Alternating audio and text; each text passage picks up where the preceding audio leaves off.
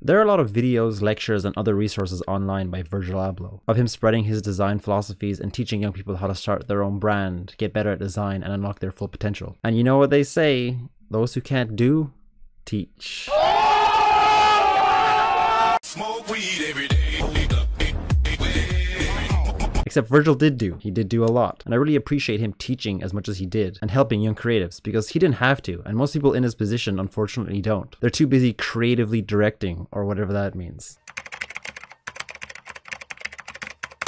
Virgil was influential and inspirational in a lot of really good ways. I definitely credit some of my initial interest in fashion design to him. At one point I actually wanted an off-white hoodie. But why do I say that? Why did I say I actually wanted, like it would have been cringe? Fashion is funny because people always love to use extreme language and be so judgmental, and I think that the people who blindly hate off-white are just as bad as the people who blindly love it. Virgil's design work rarely resonated with me that deeply. However, for other reasons, I still hold him in high regard. Maybe not for his design, but for taking risks, doing things differently, making an effort to explain his choices and give other people, outsiders, a chance. And through him talking about his design, I better understand it and have more respect for it. It's still not my thing, but I definitely thought his later work was better, and him talking about it along the way gave his work a perspective that I wasn't able to see on my own. It also creates more of a discussion if, you know, the artist is actively talking about their work rather than just putting it out there for public interpretation alone. So today I wanted to discuss Virgil Abloh, his impact, design language, and what I liked and disliked about him, personally.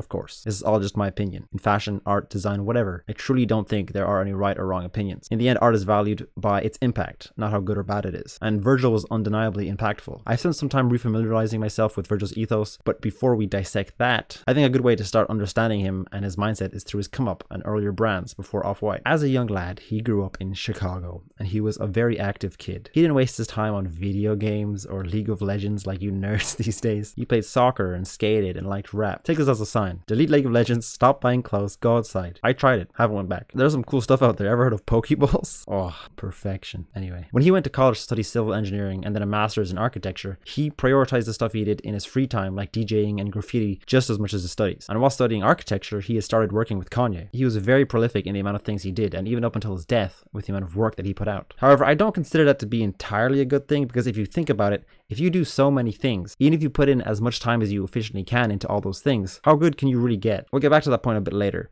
I'm not saying you have to be hyper fixated on one thing to be good, but Virgil does. It takes less for a brand concept. The less it is, the stronger it is.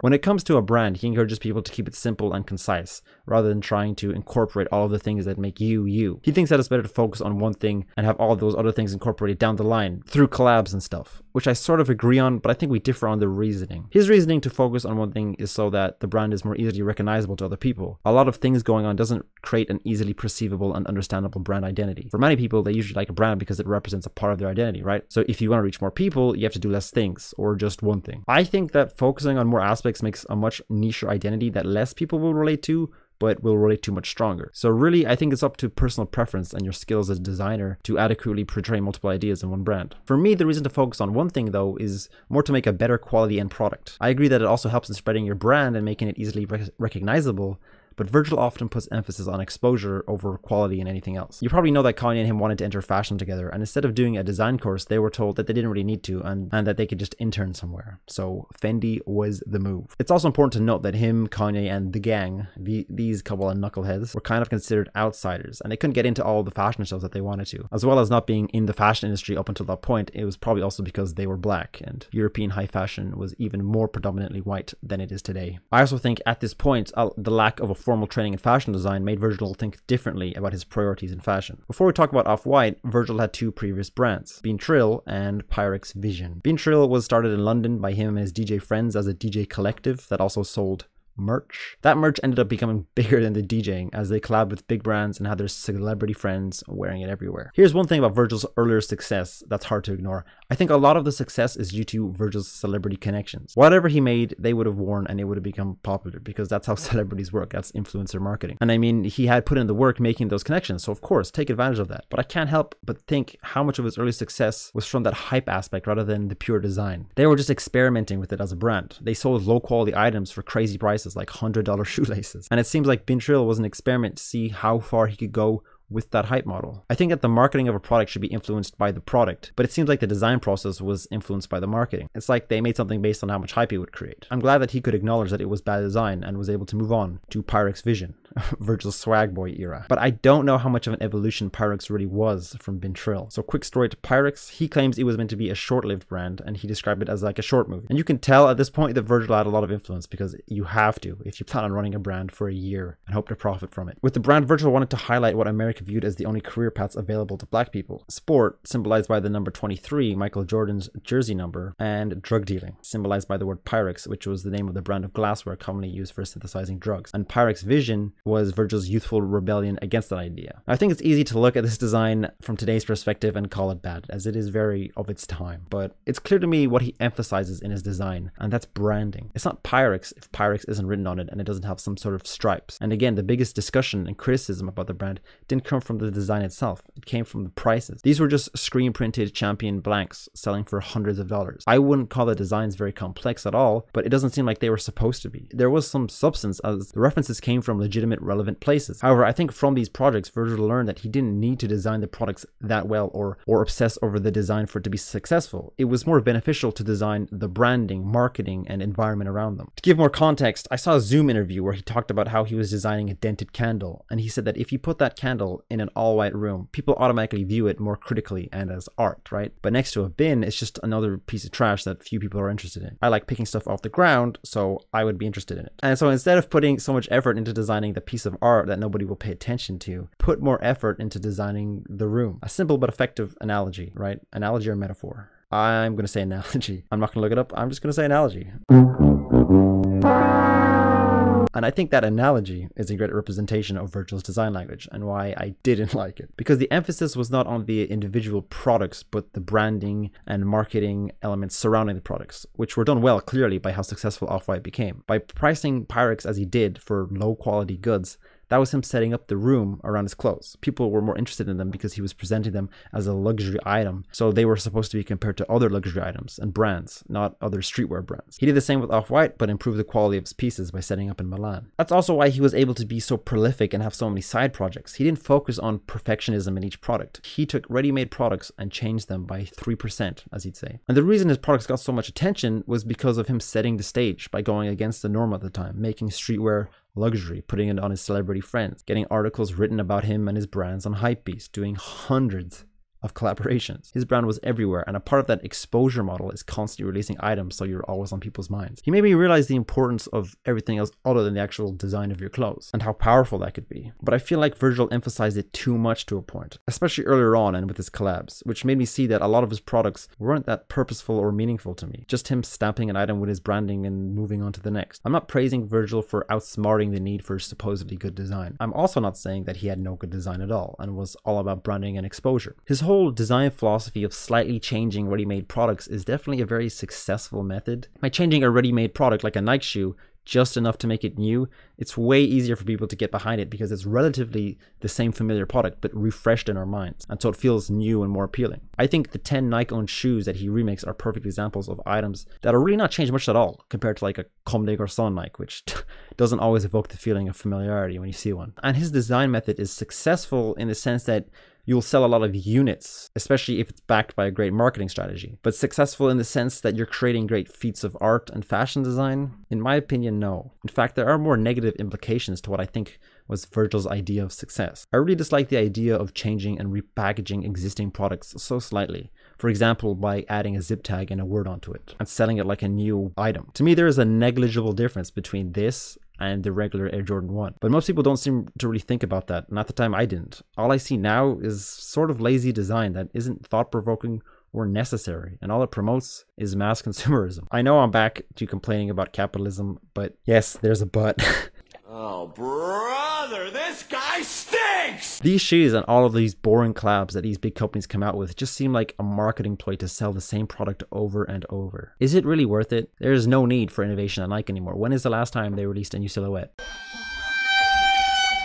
I know collabs shine a light on smaller brands, but there are also so many other negative aspects that seem to be ignored for the sake of exposure. I'm going to save that topic of collab culture for another video, so please do save any relevant comments for that video. Anyway, Virgil was very influential and encouraged people to make their own stuff, and through his mindset towards design, he kind of made it seem easy. I know Virgil didn't advocate for people to design like him. He wanted people to find their own personal design language. And I think there was substance to a lot of his later collections, and you can find pages of show notes explaining his team's decisions for his Louis Vuitton shows. However, he can only really speak on what he knows and how he works. So that's what he did. And people take things so literally and just copied him and his models for success. He definitely had a big part in causing the spawn of these, and God forbid, these. I made a TikTok about how I dislike how a lot of fashion is just a new graphic on the same silhouette, like a standard hoodie or whatever, and people eat it up. And that's what painting on your Air Force Ones are, or taking a dunk and changing the swoosh. My problem isn't even with the quality of the art, it's that you're using something as expensive and unsustainable as a Nike shoe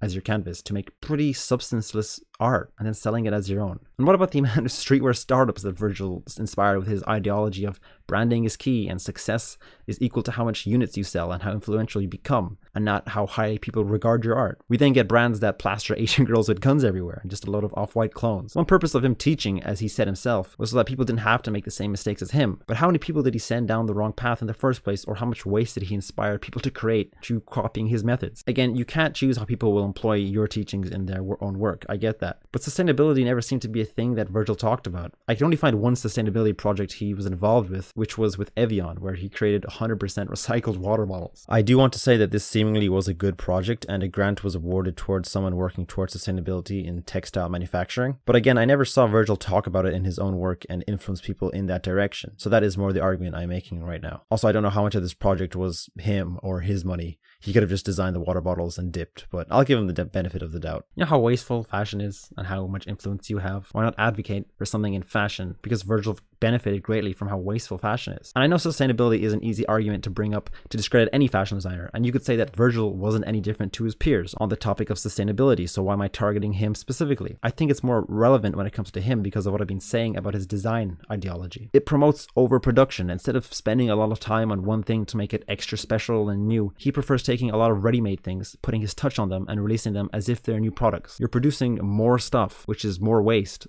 which pretty much already exists, so you're not really adding much quality either. Sure, it gives you more exposure, but at what cost? I don't think it's just a problem with Virgil, but celebrities in general that don't seem to adequately understand how influential they can be. What Virgil advocated for in his teachings, I do believe was with good intention, and it just seems like sustainability was something that he wasn't that concerned with. Like, one reason he released so many things and didn't strive for perfection is because he didn't think there were any negative consequences. He wanted to inspire people, especially people of color. That was something he had as a goal since he started. He inspired me, so in that sense he was successful, and I commend him for that. But I do see a lot of extreme feelings of love or hatred for him that is definitely inspired by our personal biases. Whether it's because you dislike streetwear and hype culture in general, and so he's kind of lumped in there, or you're black and obviously there's more of a personal connection for you with him, and I completely get that. I once viewed Demna as untouchable in a sense, and I think it was because he was an Eastern European immigrant and I'm an Eastern European immigrant, so to see even one person like you succeeding in a career path that interests you is powerful and inspiring, but can also make you forget that this is still some famous person that you don't know and is a person who does right and wrong things like everyone else. Be inspired by the fact that they look like you, but don't let that stop you properly analyzing everything that they do and making your own conclusions. Everyone has strengths and weaknesses, and I've tried to highlight what I perceived to be Virgil's strengths and weaknesses in his teachings. You want to talk about another strength I see in Virgil is that he gave so many outsiders, which he was once himself, a chance. In a Harvard lecture where he was talking about his collaborative furniture project with IKEA, he showed a photo of him working with two teenagers who just DM'd him on Instagram and said that they knew how to use like certain software. And he was like, sure, and they helped him. Think about how insane that is and how altruistic that is for him to do. In my video about Demna, I classified Virgil as an industry moneymaker, and I think the points I mentioned in this video shows why I think in some aspects he does fit into that category.